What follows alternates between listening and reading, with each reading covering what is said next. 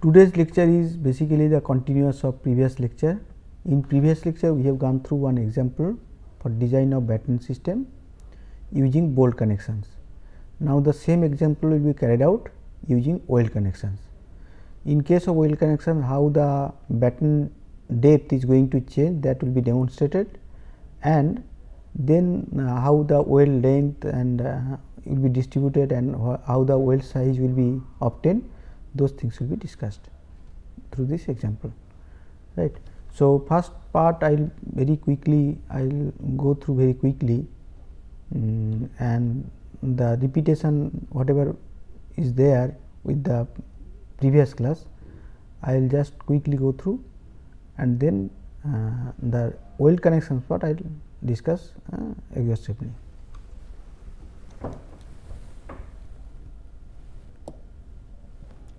So, the example is same.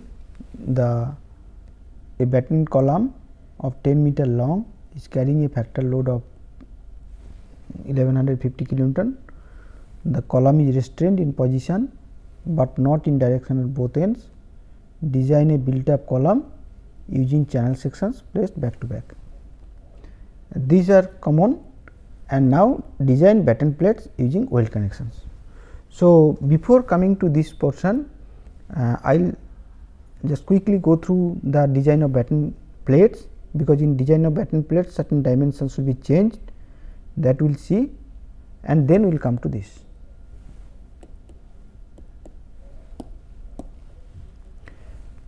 So, very quickly if we go through, we will look that length is same, that 10,000 millimeter, load is 1150 kilonewton. So, required area we can find out by assuming certain design compressive stress, that is 125 MPa. Then to achieve this area we can try with ISMC 350, whose relevant properties are given. These are same what we have discussed in earlier class.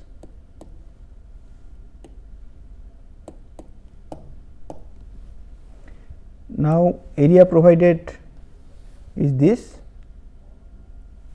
and L by Rz we can find out, and we can check the effective slenderness, which is 10% more in case of batten, is okay or not. And in this case we could see that effective slenderness is 80.53, which is less than 180. So, it is okay. And for this slenderness ratio and Fy 250 grade of steel, we can find out the FCD value. So, FCD value we got 135.2, and the load carrying capacity as a result we can find as 1451 kilonewton, which is greater than 1200 kilonewton. So, the chosen section whatever we have chosen is okay. Now, we have to find out the spacing between two channels. So, if we provide two channels back to back, then we need to provide, means we have to provide the spacing in such a way that the moment of inertia about y direction and moment of inertia about z direction becomes same. So, equating these I can find out the spacing as 218, whereas we have provided spacing 220 mm. So, once spacing is decided, now we can go for design of batten. So, as per clause 7.7.3, we can find out the spacing between two batten, that C we could find out from the condition that C by RYY should be less than 0.7 lambda as 1595 millimeter, and from C by RYY less than 50 mm we could find 1415 millimeter. So, we can provide lesser of this. So, we can assume the batten spacing as 1400 mm, right. So, now we will go to find out the dimension of the batten. So, for end batten, as per the clause 7.7.2.3, we can find out the overall depth as this 220 plus 2 into CYY, that is 270 mm, right. So, overall depth we could find out.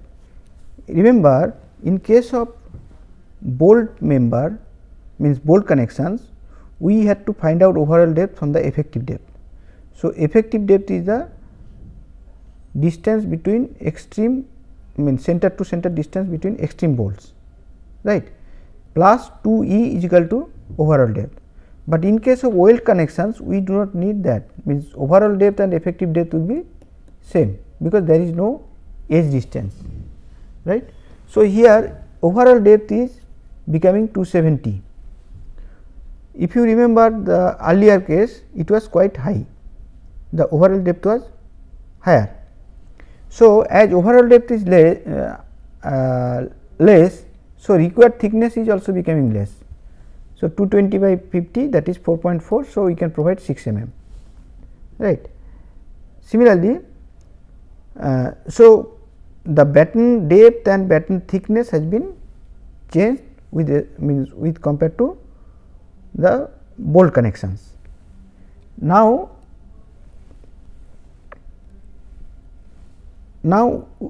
let us provide the overlapping.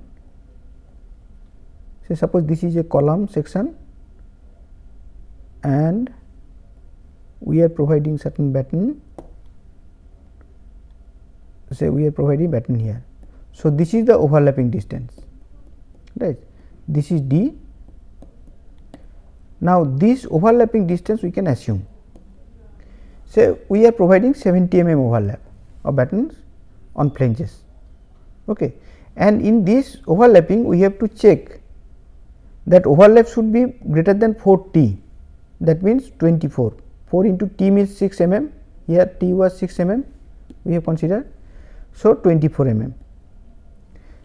So, length of batten now will become 220 plus 2 into 70, 220 is the spacing between two channel section. So, this is becoming 360. So, the batten plate size becoming 360 by 270 by 6. Now, with compared to the bolt connection, we can see the batten size is becoming quite less in terms of length, depth and thickness. Three things are reducing, right. So, we can achieve the from economic point of view, we can achieve the lower cost for weld connections when we are going to provide batten member with weld connections. Now, in case of intermediate batten, we will consider same, that is 3/4 of 220 plus 2 into CYY. So, that is becoming 201.6, which is more than 200. So, we can provide say overall distance as say 220 mm. So, in this case the details of the batten dimension will be like this, that 360 by 220 by 6. That means, we are keeping thickness same because overall depth is not changing that much and length also is keeping same, only overall depth we have reduced, right. Now, design process. So, design forces as we have calculated earlier, here also we will get similar magnitude, like 2.5% of the compressive force will be the design force. So, transverse shear will get 28750 Newton. Now, longitudinal shear we can get from this formula, that is BC by NS, where C is equal to the spacing between battens, that is 1400 mm, which we have calculated earlier. Number of parallel planes of batten in this case is 2, and S is the minimum transverse distance between the centroid of the bolt or weld group, that is 220 plus 2 into 50, So, S we are we are considering 320. Okay. So, VL we can consider as VC by NS, so 62891, and moment also we can find out VC by 2N, so 10.06 into 10 to the 6 Newton millimeter. So, this is same as we calculated in case of bolt connections. Now, we will check. So, checking also you can see that shear stress is coming, shear force divided by cross sectional area 270 by 6. So, this is becoming 38.82 MPa, which is less than 131.22 MPa. So, it is okay. Similarly, bending stress we are getting 6 mm by 3d square, which is 138 MPa, and permissible is 227 MPa. So, it is safe. And similarly, for intermediate batten we have to check. So, for intermediate batten the shear stress is coming 47, which is less than 131, and bending stress is coming 207, which is less than 227. So, it is okay. So, intermediate batten and end battens are okay from the stress point of view. Now, we will do the connections. We will go for the design of connections. Okay. So, if we do the connection, we will see, say this is the column member where 70 mm length is overlapped, and we are providing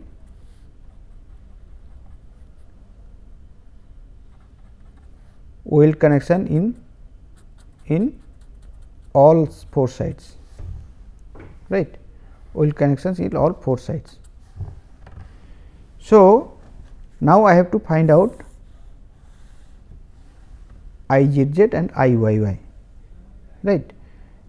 Here as I provide in all 4 sides, so CG distance will be the middle of this length and this length, right.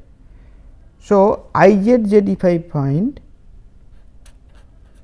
I can find IZZ as 70 into T cube by 12 plus 70 T into this value is 220,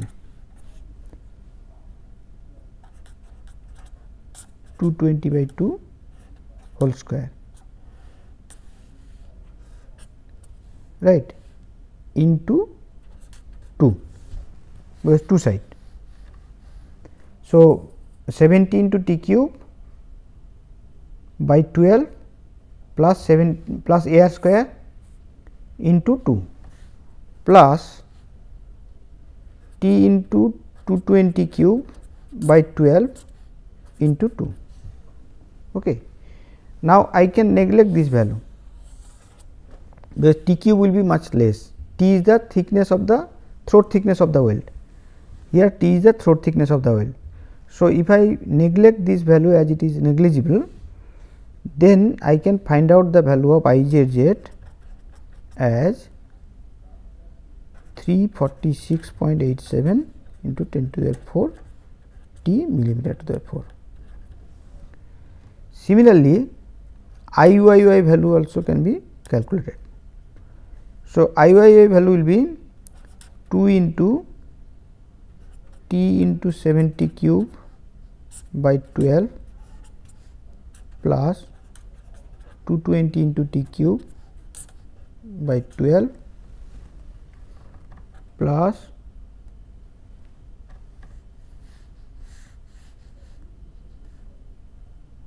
220 into T into 70 by 2 whole square into 2, right.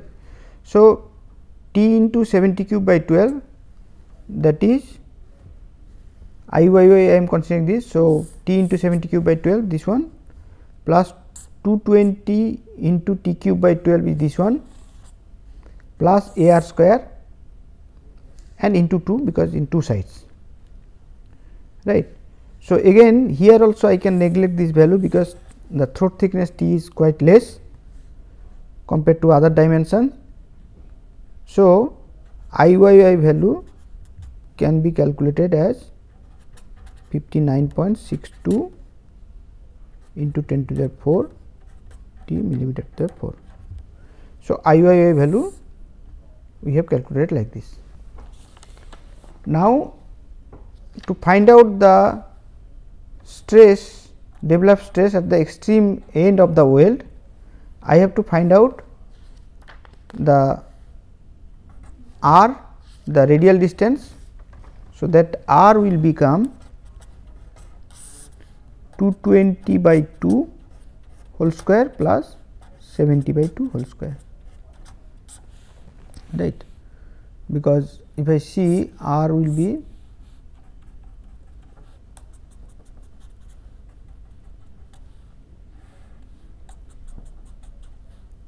at the corner. So, this is any corner because all corners will be same. So, this is 70 and this is 110, right. So, this is becoming 115, sorry, this is 35, 70 by 2. So, 35 and this is 110. So, this will become 115.43 millimeter and cos theta will become 35 by 115.43. If this is theta, then cos theta will be this, that is becoming 0.3.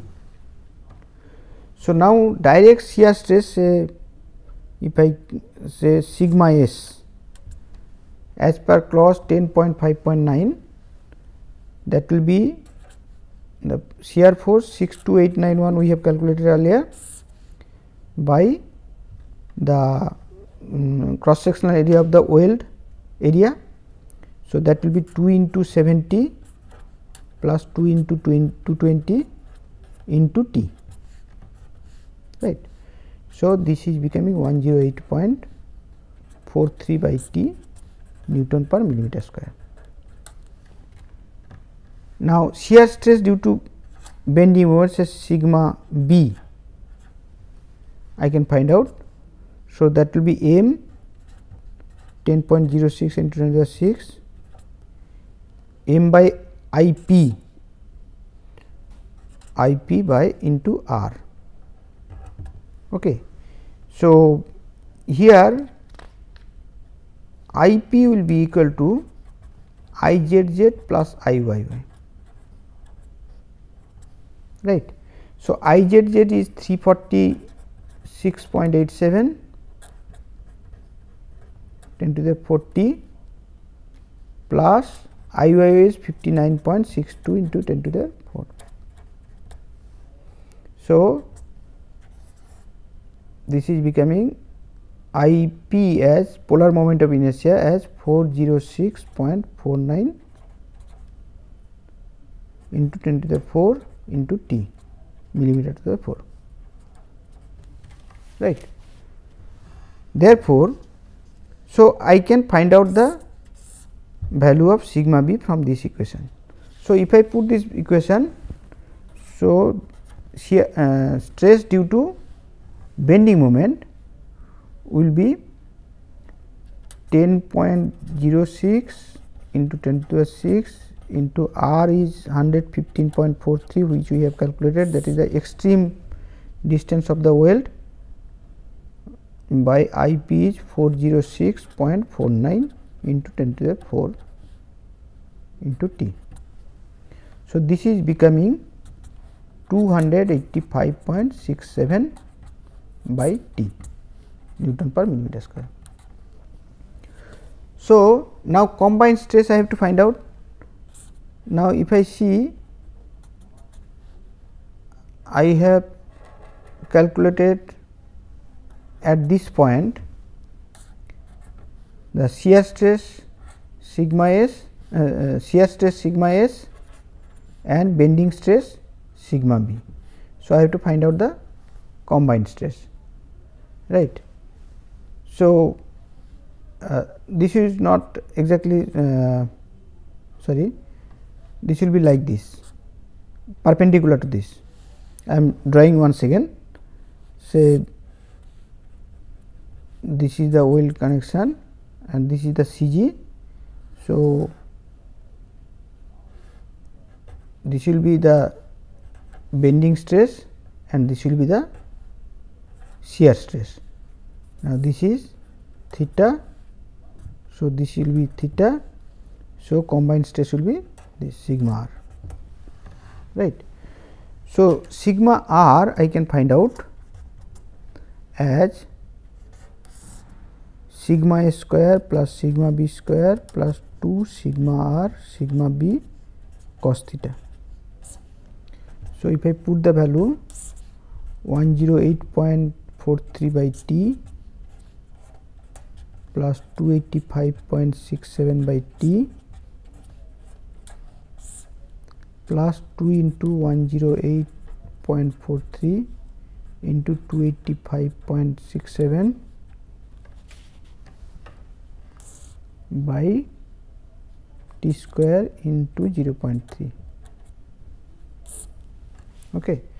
So, if I calculate, I will get the value as 334.59 by T Newton per millimeter square, right. So, the combined stress, so resultant stress sigma r, we got 334.59 by T, which should be less than Fu by root 3 gamma mw, and this value will be 410 by root 3 into, if I use shop weld, then 1.25 gamma mw to 189.4. So, from this I can find out T as 1.77 millimeter, right. So, T as 1. So, size of the weld I can find out, size of the weld, right. So, size of the weld will be 1.77 by 0.7. Okay. So, it is around 3. So, I can provide say 5 mm size of the weld, right. So, provide S as means size of the weld as 5 mm weld, right. So, this is how I can calculate the weld size, right. Now, I can means I will see the detailed design, means diagram of the design as this.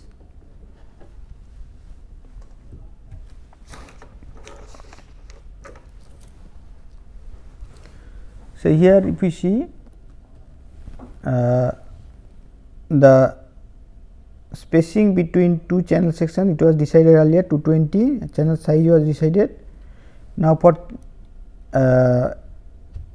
weld section we are using 5 mm weld, size of the weld as 5 mm, and this is the overlapping distance, that is 70 mm, and end batten size is 360 by 270 by 6 mm, and the intermediate size is 360 by 220 by 6 mm, and the spacing between two battens are 1400 mm, right. So, and we are providing 4 sides welding, right, and overlapping is 70 mm. So, from this example what we have seen, that in case of weld connections we have to maintain certain minimum overlapping distance, and once overlapping distance is decided, Based on that, we have to find out what is the moment of inertia of the weld connections and about ZZ and about YY direction. Then I will find out the polar moment of inertia. I will find out the distance of the extreme weld and its angle of inclination from the CG of the weld group. Then I can find out the shear stress of that weld and bending stress of that point. Once I get shear stress and bending stress, I can find out the resultant stress, and that resultant stress should be less than the weld strength. So, from that I can find out the thickness of the weld, and then I can find out the size of the weld. So, for that particular overlapping and for that particular arrangement of the weld, the size is calculated. Now, size may be different if I change the arrangement of the weld. Okay. So, according to my choice, I will design whatever I will consider according to that size of the weld be calculated and it will come, right. So, this is all about the design of Batten system, considering weld connection, considering bolt connection, which I have discussed in earlier lecture. Thank you.